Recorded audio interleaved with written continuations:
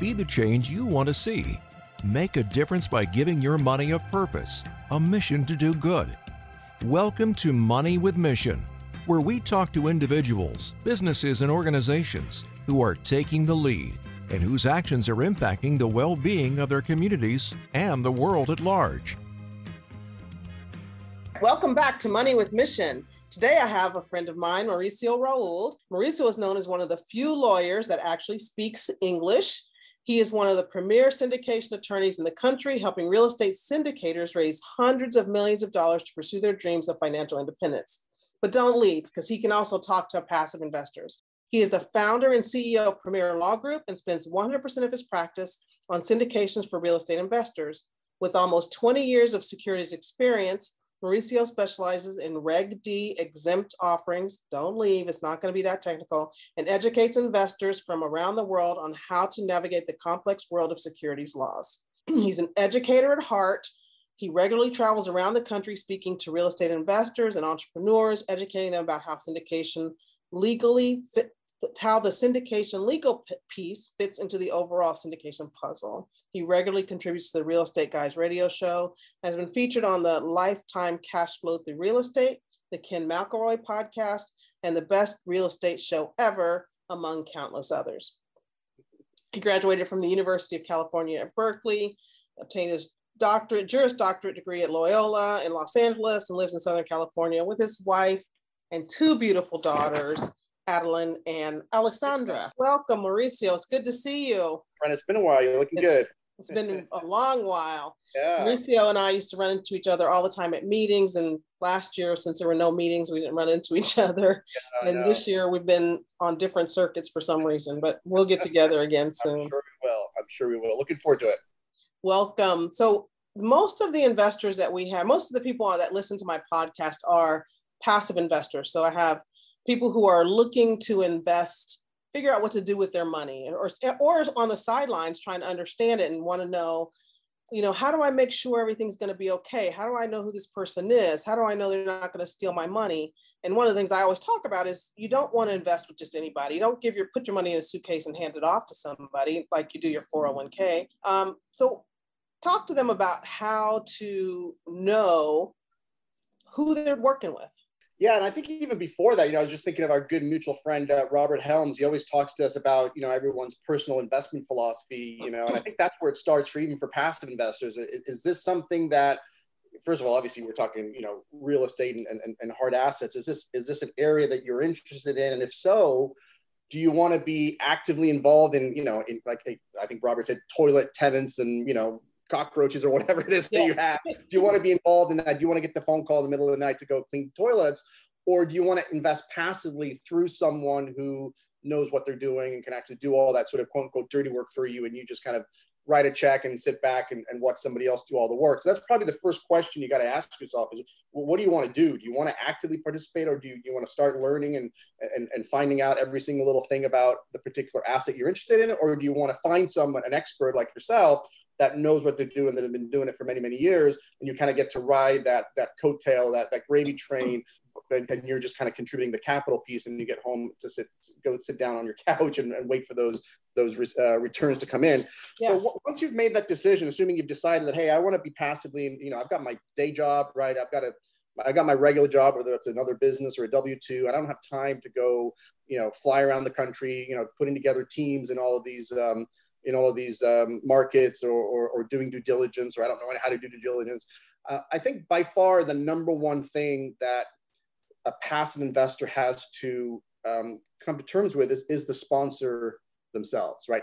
Who are you investing with? And is that person or group of people able to execute whatever game plan they're telling you, whatever their business plan? Because it's very easy for anybody to put together a nice little glossy brochure about, whatever they're investing in and how it's going to be great and all this stuff. But if they don't have the experience or the team or the integrity to actually execute it, it doesn't really matter. You could have the greatest passive investment in the history of the world, and if it has a substandard sponsor, it doesn't matter. It's not going to work.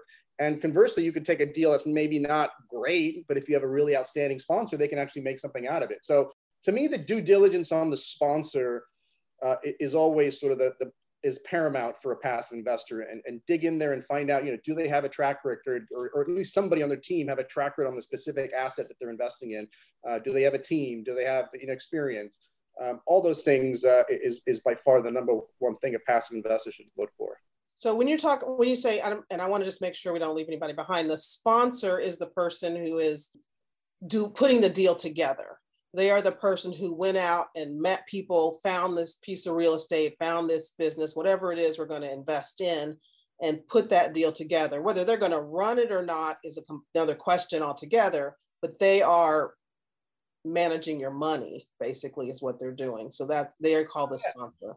Yeah, and to use my analogy on the jigsaw puzzle, I always talk about, because I'm the syndication, I'm the legal piece, but it's really a puzzle. It's really a jigsaw puzzle that somebody, and that's who the sponsor is, somebody or a group of people are putting all those jigsaw puzzle pieces together. So somebody's, in charge of, finding the right market to go invest. Somebody is in charge of finding the right team inside that market to, the brokers and the property managers and the agents and all that stuff. Somebody else is doing underwriting. Somebody's doing due diligence. Somebody's doing asset management. Somebody's dealing with the lawyers. Somebody's dealing with the CPAs. I mean, there's so many different things that you're doing, and the person or group of people that are doing that is what we not affectionately call, that's what we call the sponsor of the syndication. You'll also hear a term like a GP or a general partner. That's kind of a popular vernacular that we use, where the GP is the one that's kind of organizing and running the show, and then the LPs, the limited partners, are the passive investors who are not involved in the activities. They're simply providing the capital. So they're writing a check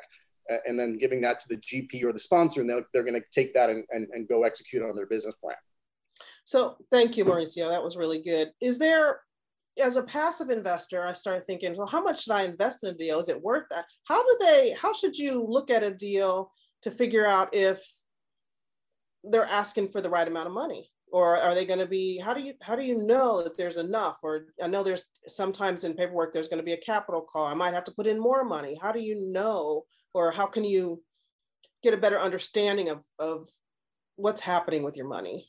Yeah, I mean, that's partly why it's so important to make sure you're vetting the sponsor and that they have the experience and know what they're doing, because they're the ones that really have the knowing about what's really going on in the deal. But as a passive investor, you have the right to ask all kinds of questions and ask for documents.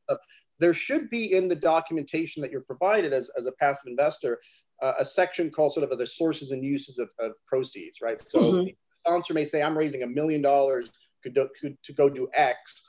Well, there should be a breakdown of what that $1 million is going to go to.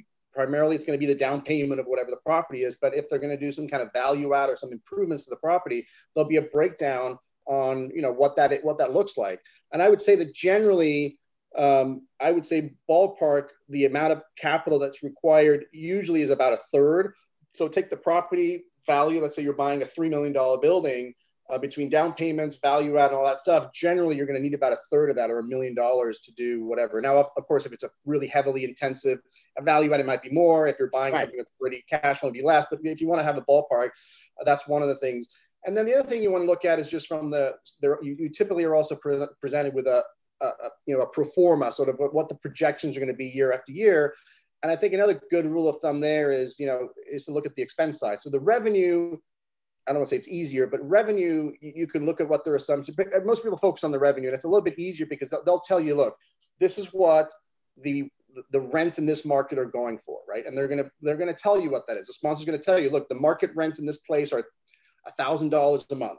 Now you could go do your own due diligence and check. You could start calling, you can go on the internet probably and just go check out whether the 2-bedroom, 3-bath is actually going for $1,000 in that, or you can call some property managers and find out, but they're going to tell you what that number is. So let's say it's 1,000.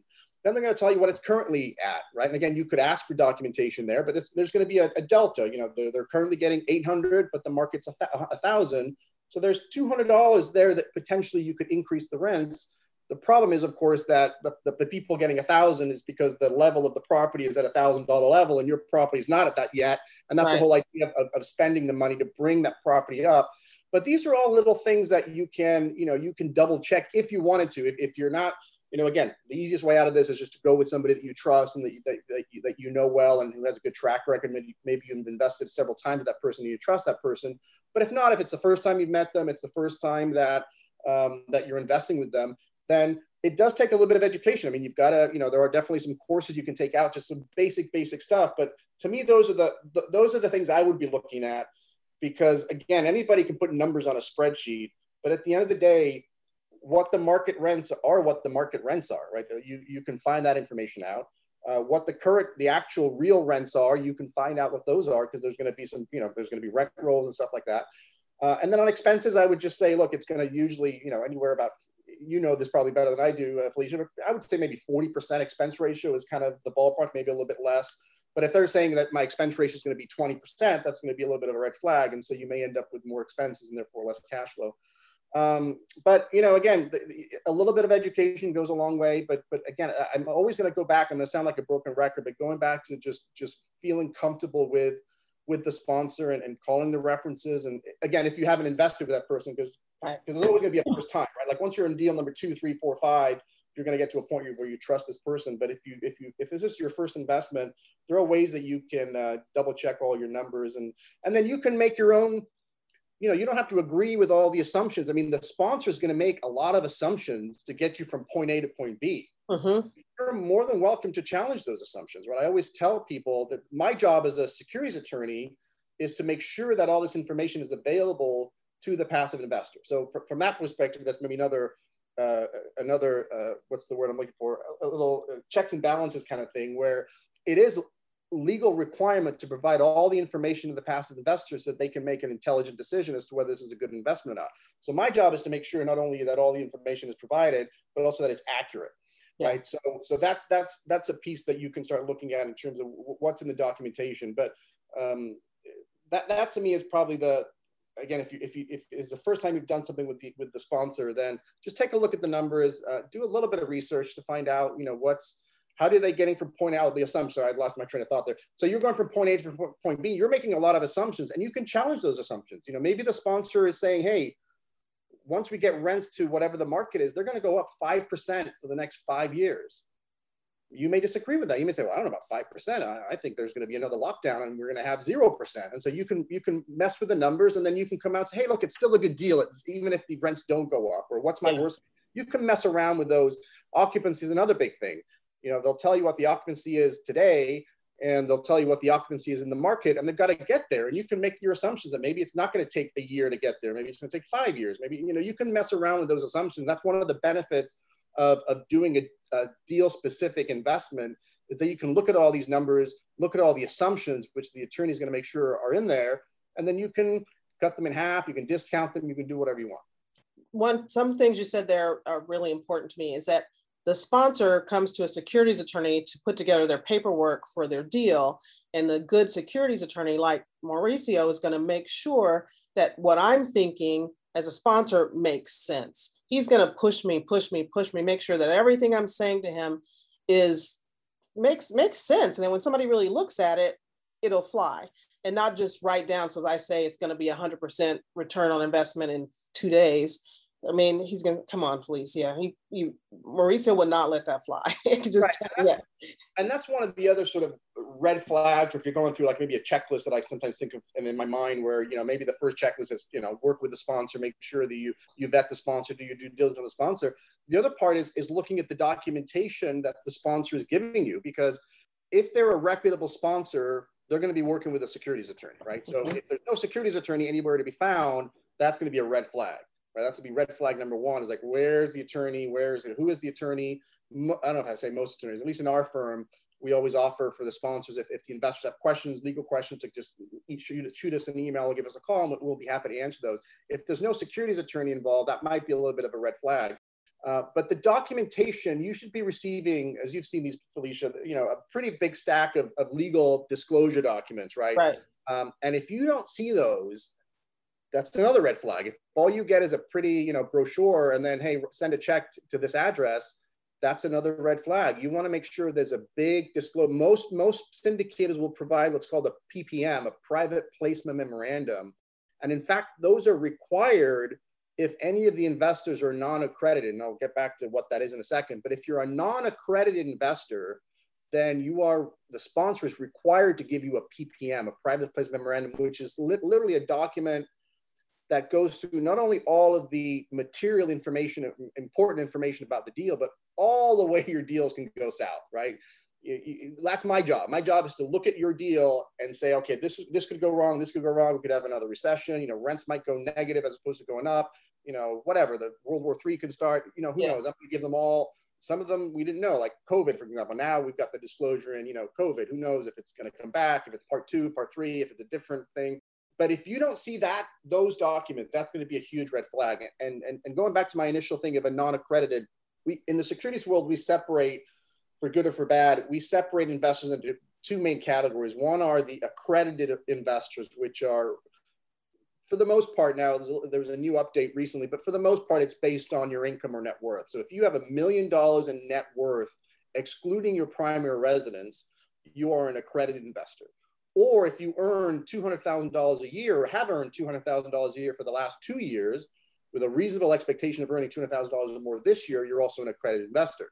And so if you're not an accredited investor, which a lot of times that's pretty common to have non-accredited investors, you have to see these offering docs, PPM, private place memorandum. Best way I can describe, I kind of gave a little bit of a preview of what a PPM is, but my favorite analogy is the medical consent form. And, you know, you coming from the medical field, Alicia. So, you know, I've had many procedures, especially with my teeth. I have horrible teeth. And so I go to the oral surgeon quite a few times to get wisdom teeth pulled or whatever. And they put me under for like 5 seconds, right, to pull it all out. But prior to putting me under, they give you that little yellow sheet, that medical consent form, and they give it to you if you go to surgery. And it just lists all the ways your procedure can go wrong. In my case, to get my teeth pulled, I could have some bleeding, I could have some, you know, an infection, some swelling, I could die from this procedure, you know, and you just review them, you sign, the doctor signs, and then you're off to the races. Same thing with the PPM. The PPM is all the ways the deal can go wrong. You're just disclosing all the risks, and then you just sign off on the document. Everybody signs off and everybody agrees. We understand what the risks are. And my job is just to make sure that I'm properly articulating all the risks. So that's what the PPM is. And that's something you definitely should be getting if you or anybody else that you know in the deal are non-accredited. And honestly, even when they are accredited, it's pretty common practice to put one of those together as well. Yeah. Money with Mission is a real estate and business investment company that specializes in finding projects that have the potential to give you a great return on your investment dollar and make an impact in the communities where we invest. Make a difference in your life and the lives of others. Go to moneywithmission.com to learn more. So a lot of investors get, and I know I did, even as a sponsor, the first time I got my first PPM, it was intimidating to me. It's like 80 something pages after you've already had a conversation and it's like, oh yeah, that sounds like a really good deal. Then you get this 80-page thing. It's like, oh my God, what is this? Is there a particular way that you should approach that as a passive investor? Do I need to read every page of that doggone thing? You should absolutely read every single page of that. Or what you can do, and they're not super expensive, but there are lawyers out there, and I can certainly help your audience to get in touch with some of them. For, I'm going to say ballpark $1,000 or maybe a little bit less. We'll actually review the PPM on your behalf. So you'll give them a call. You'll tell them, hey, I'm investing in this deal. This is my understanding of the deal. I don't know. I've got these 100-page document. I don't know what any of this means. Can you review that and let me know that it reflects what my understanding are? And then typically you get on a phone call with the attorney and says, hey, here are some provisions that I don't know if you knew about them, but here's what they're saying about this, this is this. And then you'll be like, yeah, that's what I understood. That's fine. Or, oh, I didn't know that. And so having a lawyer, I always think, you know, sort of that ounce of prevention, even though it does cost you $1,000, you know, $1,000 before you spend, you know, 50 or 100 is probably money well spent unless you've done this over and over again. Yep, I agree 100%. I didn't know there were attorneys who would review that for, I think that's a fairly low price, especially what you're about to invest. I think that's a good idea, especially if you've never done it before. Have somebody go over that with you so you understand exactly what you're signing, because it's a lot. It's an intimidating. If you read a medical consent, and so many people don't read them, but when you read it, it gets kind of scary, even though it is a page or page and a half. There's a lot of stuff in there. This is at least 80 pages worth of stuff that can start to get confusing. There's terms in there. Even though there's 5 pages of explanation of what the terms mean, you're still at the end going, what the heck is this talking about? Because, you know, you're going to get that glossy brochure, right? What we call the pitch deck or the executive summary or the business plan. And it's got pretty pictures, and that typically reflects the rosier side of things. And this is what we plan on doing. We're super excited. Everything's going to go great. And here's our results. And everybody's going to make a bunch of money. but the PPM is the kind of the reverse of that. So I always joke with my clients, I say, look, you've got to do a really good job on the business plan, because once they get a hold of my PPM, they're going to get you a little scared and you're going to lose a little bit. So you've got to kind of over deliver on the business plan. So when they get a little bit scared and come back, they still like the deal, because I'm going to tell them all the ways they can lose their money. And I'm definitely going to make sure that all of the, all the important information, what we call the material facts, are there. And as important, that we're not leaving out any important facts, because a lot of times people will say something and then not say something, and the not saying something sometimes is just as important or more important than saying something. So that's what the securities attorney is for. So when you don't see a securities attorney, that's going to be a huge red flag for you as a passive investor. So is it a securities attorney who would review that for you, or can you have? Yeah, it is. Yeah, it is. I used to do that, back in the day, usually for my clients, I would do a review, and it would take me, 2 or 3 hours between reviewing the docs and then you would usually have 2 calls with the client, one on the front end so that they could tell me what their understanding of the deal is. Then I would review it and then go back to them and say, whatever your understanding was wrong or whatever. But then I also say, hey, check it here. I've highlighted some provisions that are, not really standard. I just want to make sure you're aware of them. And so, yes, it is a securities attorney, and they'll probably end up spending 2 or 3 or maybe 4 hours on it. So again, it just depends on what their hourly rate is. So, usually, these attorneys are in that $250 to $400 range. So it just depends on what they charge, but it's about $1,000, and you may even be able to get something cheaper. That's really good. So to find one of those people, do you have a list, or how would you just find a security attorney and call them up and ask them? I've got a couple. So if you want to have, and I can just give that, I want to make sure I get their person's permission to just before I blast out there, but you can reach out to me, and then I can make an intro, or I can check with this person and just be like, hey, is it okay if I give your contact info? And I'm sure they'll be happy to do that. Let's do this. So if anybody out there has a deal they're looking at and they're thinking about doing something, and you're listening to this podcast, you can go to Money with Mission and send me an email, and I can get you in touch with Mauricio, and then you'll be able to get in touch with somebody that way. And that's probably the most direct way to do it. Agreed. This has been really good. Anything else you can think of that passive investors need to know? Getting the documents is one thing, right? So that's a big red flag when you do. And I've got so many horror stories, not so many, that's exaggeration. I've got a couple because I did it for a little bit, but there's a lot of horror stories where people did not get PPMs. And so I kind of gave them the heads up. I'm like, hey, where's the PPM? And they're like, well, they didn't give me one. And I'm like, well, are you accredited? And they're like, no. I'm like, okay, well, these are all kind of red flags. Yeah. And they went ahead anyway, because, hey, we're here just to give advice, and the ultimate decision is up to the investor. And they went ahead and did. And sure enough, 2 years later, they call me back and say there was some fraud. One, there was a fraud thing involved. The other one, I can't remember what the other issue was, but there's always issues. So those are really big red flags. The other thing you want to be aware of too, though, is you're going to be receiving several documents. So the PPM is kind of the main disclosure document, but there's also the operating agreement, for example, in those docs, which is actually the operating agreement of the LLC. Usually it's an LLC that you're investing in, and that outlines all the procedures that happen within the business, right? And so everything that the sponsor is telling you ultimately has to be in that operating agreement. If they're promising you, 80% of the profits, well, that's going to be in the operating agreement. If they're going to give you some kind of preferred return, that's going to be in it's also going to be in the PPM as a disclosure, but the actual document where the rules are done are in the operating agreement. So one of the things you want to be careful about and make sure you're reviewing, and this is something the attorney that I'm talking about would do, is making sure that they match. That if whatever's in the PPM and also whatever's in the business plan is actually in the operating agreement. Because if it's not in the operating agreement, you've got a problem, because they can be promising you, like I said, maybe it's an 8% preferred return, and it's in the business plan and it's in these PPM, but if it's not in the operating agreement, the operating agreement is ultimately what's going to fly from a percentage standpoint. So just making sure that everything's matches up. And again, I think that's another reason why you may want to have an attorney take a look at it, because that's something that they would definitely look for.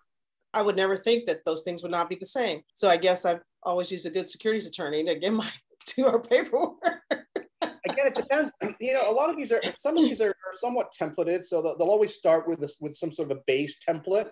And so they're always sort of starting the template and they're building on it. Yeah. And so if you just didn't get around to, putting that preferred return language, or maybe you put, it's supposed to be an 8% and you just left the 7% or 6% or whatever, you got confused. I mean, these attorneys, obviously we do a lot of different deals. And so maybe they got confused. And usually, the client review, our client, the sponsor will review it, but sometimes it gets missed there too. So some other things. I have seen that actually, but I caught it. So yeah, I do understand that. And so you have the PPM, you have the operating agreement. Those two things usually come together. And then There's a subscription agreement. There's a subscription agreement, which is kind of like the official document that gets you into the deal. So once you review all the docs, you're gonna fill out, how much money you want to invest, how many shares you're gonna have, if there's different classes of shares, which class do you want in, a couple of representations, and then you sign. And then when the sponsor countersigns, that's really kind of the legally binding document that says, okay, I've officially invested. So that you'll see that as well. So you'll see a PPM, an operating agreement, a subscription agreement. You'll also see an investor questionnaire. Because the sponsor may or may not have some limitations on how many investors they can bring in, or how many accredited and how many non-accredited. So that's one way to keep track. In certain situations, they may actually be required to verify your accreditation status. They may look for your tax returns or your W-2s or your 1099s. So the questionnaire is a way for the client, for the sponsors, to just keep track of that stuff, and also get some basic information for tax filings, like what's your social security number, your EIN, or your bank account, whatever all that information is. That's always in there, a subscription agreement. And then usually your business plan, which again is mostly from the sponsor, not much of a legal document, but the business plan then is kind of like that last document at the end of the PPM, that's sort of the marketing, what I would call the marketing package, which you probably have already seen. But that's another thing to keep in mind is, you may have seen an original version of that business plan, but again, the one that comes with the PPM that's attached to the PPM, or what I call the sort of the offering documents, that's the real business plan. So business plans evolve over time. Like a business plan that's available at the beginning may change because maybe the lender changed some of the terms, or maybe they find something out, or they change the numbers, or they have less investors, whatever it is. So you want to make sure that maybe at the very least you just ask the sponsor, hey, is this business plan that you sent me today, is that the same one that I reviewed a couple of weeks ago or a couple of months ago, or are there any changes? And they should tell you that, because in my ideal world, there's no business plan that goes out before I look at it and that me and the client approve it. And so there should really only be one version of it, but it's not uncommon for sponsors to jump the gun a little bit, let's say, and send that out before I look at it. And so by the time I look at it and make some changes, add some disclaimers, maybe make some disclosures in that business plan, there may be a different version. So just make sure that the final version is the same version that you've been looking at and relying on.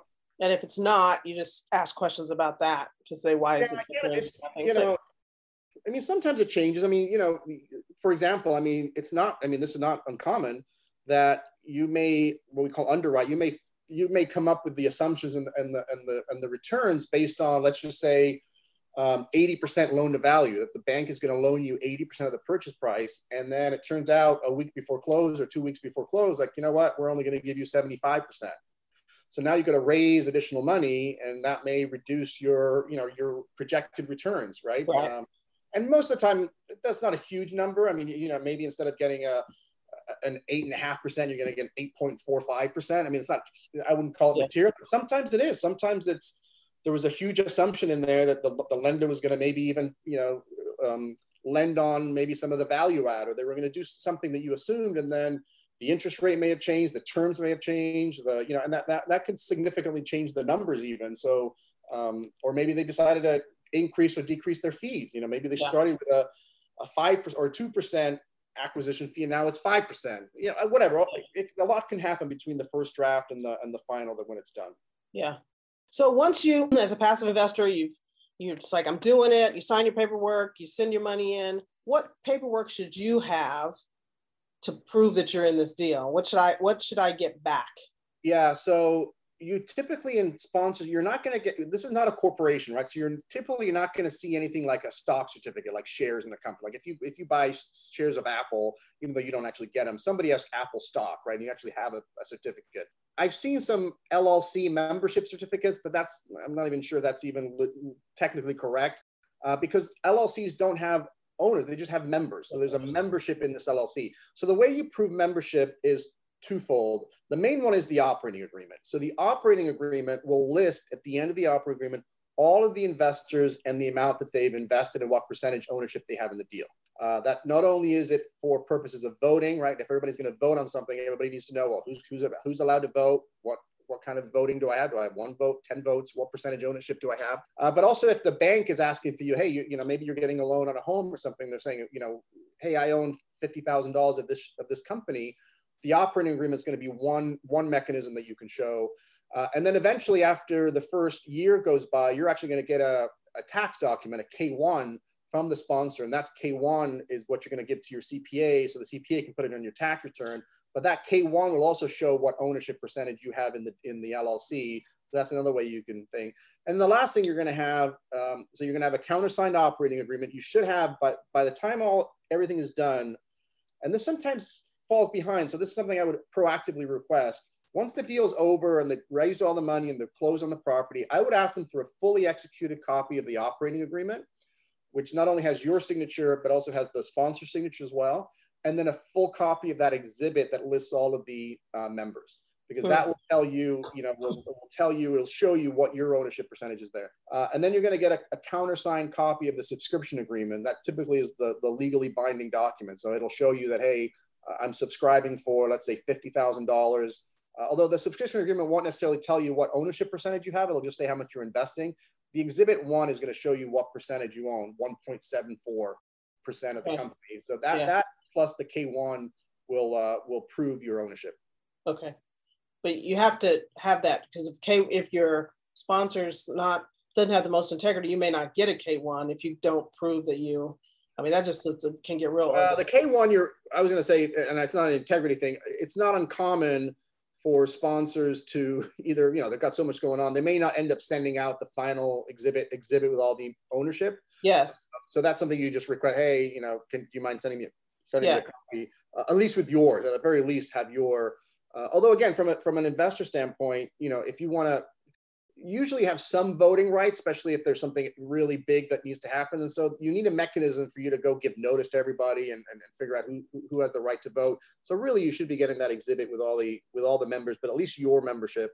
The K1s, if a sponsor is not giving you a K1, that's a big red flag there as well, because that's just a basic requirement. First of all, there'd be a violation of the operating agreement, because again, that's where all the rules are. And the operating agreement clearly states that within a certain amount of time after the end of the year, they need to provide you with the prior year's K1, because you have to be able to file your taxes, and your taxes are due April 15th, right? Now, to be fair, just so everybody's aware, it's very common for business owners to extend that. So even though as a business, actually your taxes are due in March, they typically extend them, and a lot of the sponsors will do the same. So you may not get a K1. If you're investing in a syndication, there's a good chance you may need to do an extension as well and file your taxes in August or September of the year, because you're not going to get your K1 maybe until after that initial thing. But they should definitely be giving you a K1. If they're not, that's a huge red flag. Definitely. And thanks for saying that thing about K1s not always coming before April, because I was about to say, okay, you guys. Yeah, some of them have a policy. I've talked to, my CPA firm actually is a well-known CPA firm and represents a lot of syndicators. And it's automatic. They don't file on March 15th. They're going to file all in September, I guess whatever the math is, September 15th. Because it's just a huge, it's not like your personal taxes where you're like, oh, here's my W-2 and here are my standard deduction. This is a massive, sometimes there's 30, 40, 50 investors, and it's a multifamily building. It's very complex. And sometimes you don't, as the sponsor, as a CPA for the sponsor, you don't even get all the information in time. So it's almost like an automatic standing extension. So if you're going to invest in syndications, you're jumping into the next level. There's a good chance that you're not going to be able to file a 1040 EZ anymore if you have a syndication deal. Right now, you're going to file the 1040, right? And even though you may have typically, filed your taxes, on time on April 15th every year, there's a good chance you're going to start doing extensions and filing it in October so that you can get all your K1s.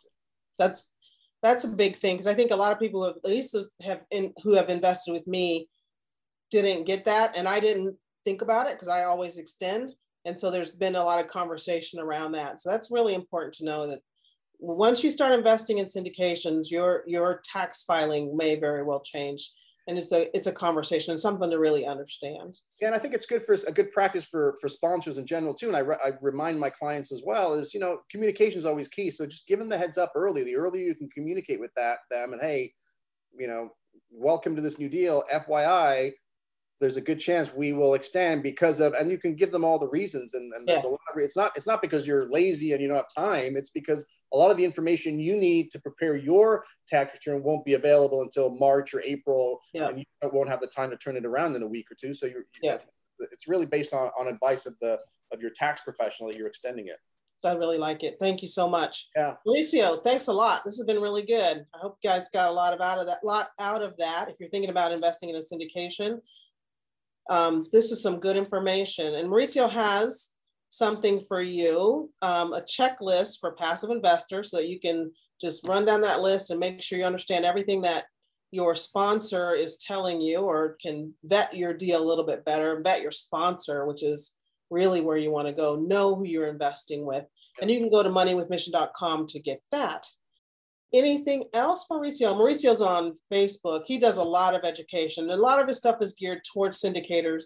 But once you go on there and start listening to what he said, it really is in plain English, so anybody can understand it. And it'll help you to be a better passive investor. That's how I feel about that.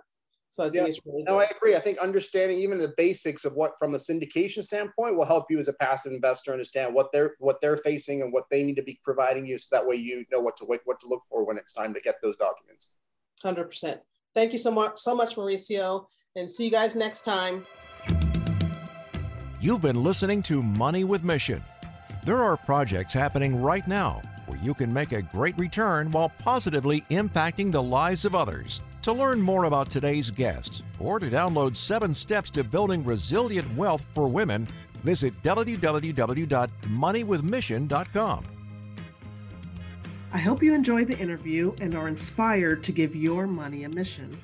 Until next time, send your investment dollars into the world to bring you a financial return and improve the lives of others.